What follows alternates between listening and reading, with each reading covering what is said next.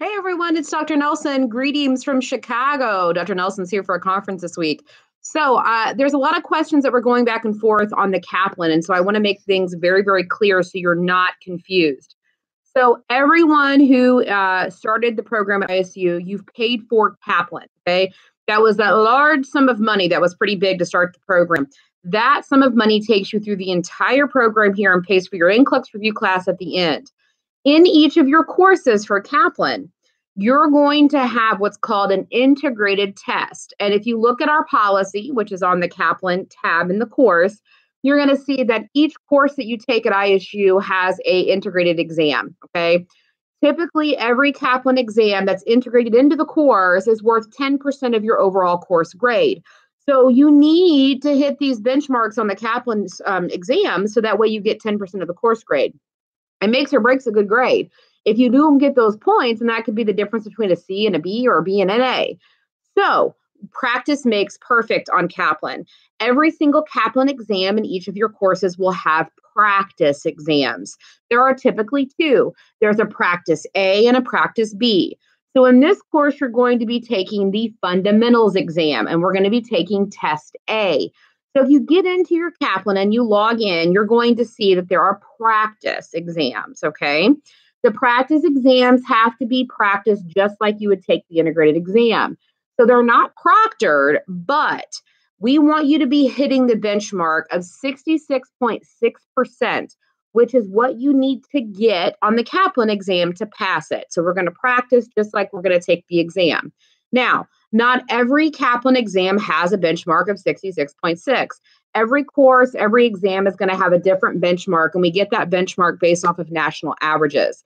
Because what we want you doing is we want you hitting the exam at what level other people in the nation are hitting in order to pass NCLEX.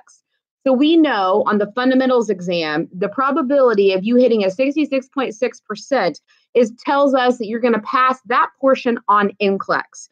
And so we integrate all these exams through the curriculum. So then when you hit NCLEX preparation at the end, which is Nursing 490, you're ready to go.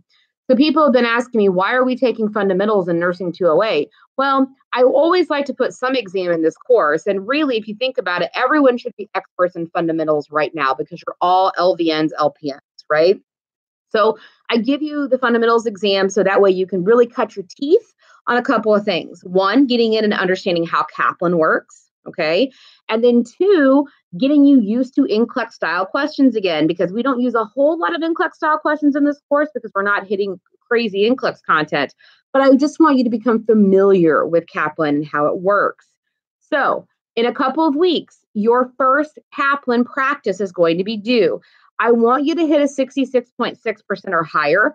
You may take the practice exams as many times as you want, and you need to get as high as you can. So a lot of people will take both practice A and practice B multiple times, and they'll take it until they get 100%. On the very first time that you take it, I would be going through your results, and I would be looking up that content that you missed.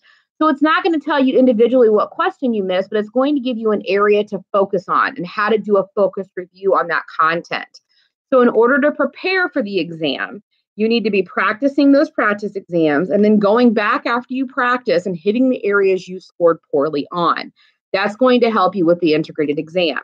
Now, after you meet the practice requirements, you're going to sign up through Kaplan with Examity. And Examity is our new online proctoring service. So before, maybe with the CAT or other tests, you maybe went through Be Virtual. Now we're using Examity.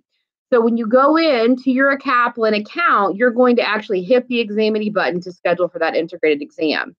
So again, you're not to schedule with the integrated exam until you pass the practice and I clear you. And that's not for, a little bit of time now. So focus on practicing, get that in. You can start now. Don't email me your practice scores. There will be a place in the upcoming modules where you will submit your results. Okay. Other than that, I've had a lot of questions too on the clinical map and the survey. If you do not know the contact information for the site or a possible preceptor, just put not applicable or I do not know on those blanks, okay? Because then that tells me that I need to reach out to the site and we need to be working on getting clinical placement. If you do not know your plan of study, if you don't know when you're going to be taking Nursing 324, you need to know that, because every single one of you in this program has an academic advisor. Your academic advisor is Jacob Jenkins, and Jacob has a plan of study for everyone. It's called your MySAM, your MySAM plan of study, and you access that through your portal. So it's very important that if you do not have your MySAM activated, you do not know what your plan of study is, you find out what it is, because that's how you know what to register for. That's how you know what your process is for completing this degree, okay? So a couple of things. Kaplan, get in, log in, start practicing, do the orientation. There's a 5-part orientation video that's underneath the Kaplan tab. Everybody should be doing the Kaplan orientation prior to starting their practice. Get that 66.6% on the practice exam. If you hit it on the A, you want additional practice, go to practice B, okay? And then we're going to be signing up for that proctored exam pretty soon, okay?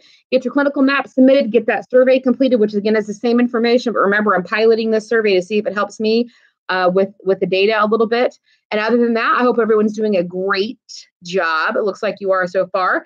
And a big shout out to Instructor Sperry, because she's been helping a lot on the discussion boards, and I truly appreciate that. So make sure you have a rest of the week is great and fantastic. If you have any questions, throw them up on the discussion board and we'll be happy to answer them. Thanks, guys. Bye.